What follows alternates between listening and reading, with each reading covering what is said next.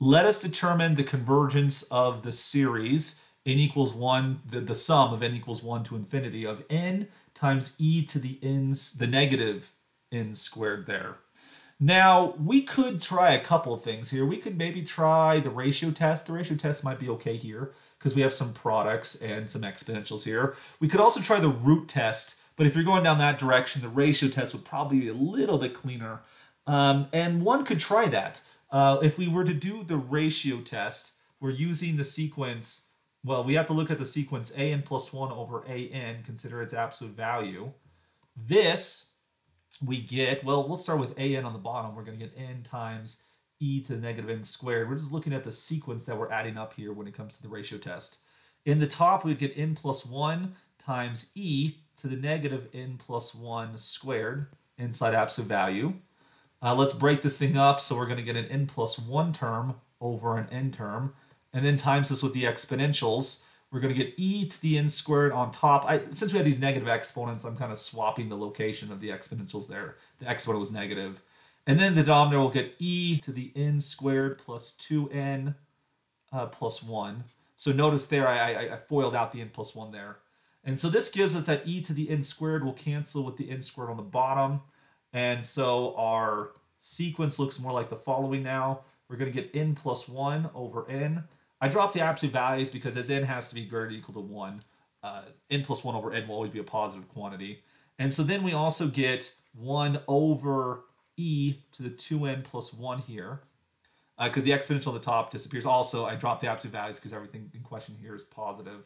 So now let's take the limit here. We're taking the limit as n goes to infinity. Now the first one, it's a balanced rational expression, n over n. That thing is going to converge towards a 1. So we get a 1 right there. And for the denominator, as the 1 in the numerator is going to stay a 1, right? I said the denominator, I'm sorry. Looking at the second one, focusing here on the denominator, that's the interesting part. You're going to get this e to the infinity going on there. So the bottom would be infinity.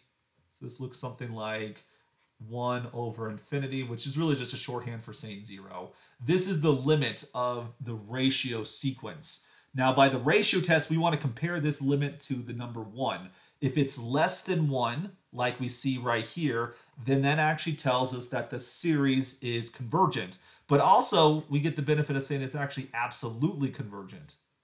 Oops, absolutely convergent, which is kind of nice. We like absolute convergence. It's a little bit stronger than convergence.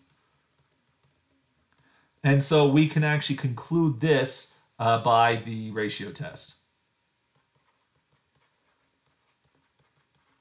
And so that's a perfectly good way of determining the convergence here. We get absolute convergence using the ratio test. I like that as a possibility. But it turns out one could also, I think another useful strategy here, let me rewrite the series, n equals 1 to infinity, n times e to the negative n squared here. Another good candidate would be the integral test here, because if you take the function f of x to equal x e to the negative x squared, like so, there's actually a fairly nice antiderivative to be working with. We want to integrate from 1 to infinity here, x e to the negative x squared dx.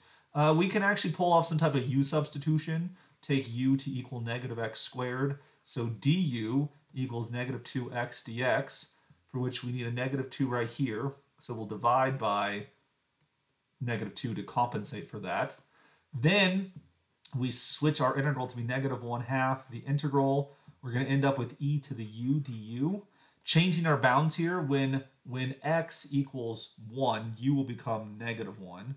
And when x goes off towards infinity, u will become negative infinity, like so. The antiderivative of e to the u, actually, let me actually switch the bounds right here, because we do have this negative sign in front anyways. So switching the bounds, we end up with 1/2 the integral from negative infinity to negative 1 of e to the u du. And therefore, if we go with this, the antiderivative of e to u is itself. So we get e to the u over 2 as we go from negative infinity to negative 1. If we plug in negative 1, we're going to end up with 1 over 2e. And then with the other one, we're going to end up with 0 as x goes, or as u goes to negative infinity. E to the u would go to 0 in that case. So dropping the 0, we get a finite value here. So this also gives us, like we saw with the ratio test, because that integral turned out to be a finite value, the integral was convergent, that also tells us that we're convergent here. Now, one might think that, oh, well, the ratio test gives absolute convergence. What do we have here? Well, since our series consists only of positive terms, when n is greater or equal to 1, n will be positive, and e to any power is always positive. So this is already a positive series, so if it's convergent, it will happen if and only if it's absolutely convergent. So the extra word absolutely is not really revealing here, but it is true that it's absolutely convergent. Now, this gives you two ways of approaching the same one. I think either one is pretty good. If it was personally me, I like the ratio test a little bit better here because a ratio test only requires I compute a limit. The integral test requires I compute an antiderivative, which, given the two things, I think limit calculations are generally easier than antiderivative calculations, but either one would be perfectly good here. Personally, I like to reserve the integral test for one or two cases. It's either my fail-safe when I've tried everything else and nothing seemed to be profitable, or if I see an obvious antiderivative. And this one right here, the n times e to the negative n squared, it really does feel like, oh yeah, I do a nice u substitution there. So I might actually be inclined to do the integral test pretty quickly on here, but I think the ratio test does give you a cleaner, shorter argument.